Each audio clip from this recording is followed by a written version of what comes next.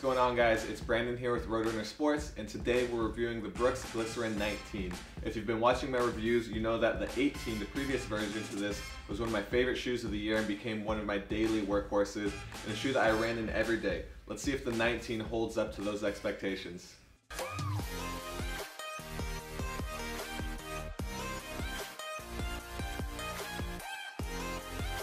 The Glycerin 19 is a package I was completely unexpected of. It showed up at my house and I opened it and I was like, oh my gosh, the Glycerin 19 is here. I'm so excited to go out and run.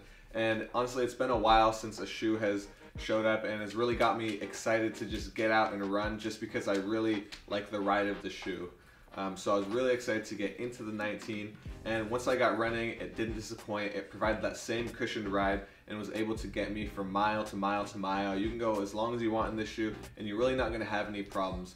I did, however, run into a few issues, which I'll get into a little bit later in the video on part of the fit of the shoe. But overall, the midsole of the shoe, the DNA LOFT midsole, they have provided more loft and more cushioning than ever before, which is going to give you a more soft ride. This is a shoe that I'm going to continue to run in, and the upper is super snug, and the tongue is nice and padded, but it's not a fat tongue, so you're not going to get kind of just that bulkiness up front. And overall, this is the type of shoe that I'm honestly not untying or tying up. Once I have it fit perfectly snug to my foot, it has the type of fit where I'm able to just slip right in and slip right out because of the plushness of the interior. And the sockliner is just soft enough to where you're able to slide in and slide out without having all that, I guess, all that stickiness and that stick of more of a narrower shoe. So this shoe does come in a regular width as well as a wide width. So for all runners out there, you will be able to find a width of this shoe that fits for you. Myself, who tends to have some narrowness issues in other models, didn't find that at all with this I didn't find that at all with this shoe. Like I said, it has the perfect level of width for me on the regular side, and I'm a size 12. When it comes to the upper of the shoe, overall I'm really impressed. It's really soft and it's really just stretchy. It's not kind of elasticy stretchy or mesh and stretchy. It's just kind of a soft fabric, and it's really breathable in the toe area, which I was happy to find.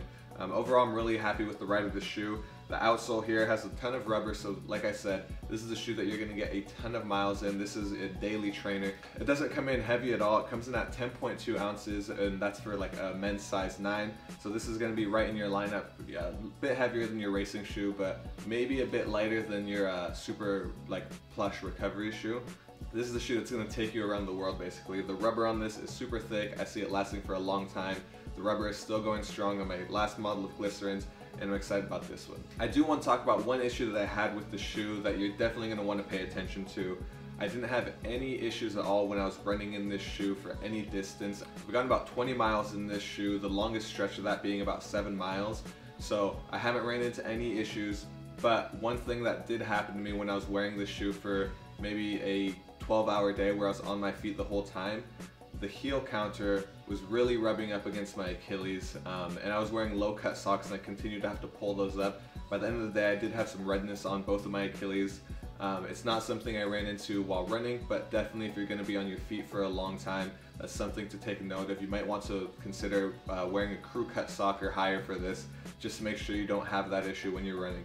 I don't think it takes away from the performance of the shoe. Like I said, it didn't have that when I was running, but I did want to point that out because it was an issue for me, and I will make sure that when I'm doing my long days on my feet, as comfortable as these are, I'm going to continue to treat these as running shoes and not the shoe that I am up all day in. If you're wearing them around for, you know, work day or something, you're on your feet sporadically, it shouldn't be an issue, but throughout the length of the day, it did become an issue for myself. So, overall, this is a fantastic shoe, definitely one of my favorites. I'm going to continue to keep this up in my lineup all year long. So far this year, I would definitely put this in my top 3 or 4 shoes that I've ran in this year. There's another 1 or 2 that are coming out later that I'm also really excited about to see if they can round out that top 5 shoes that I have of the year, and I'm super excited to share that with you when we make that video. But as always, if you want to check out the Brooks Glycerin 19, check it out at Roadrunner Sports. If you're a VIP, you get 90 days to test run this shoe. If it doesn't work out for you, you can send it back to us, no problems at all.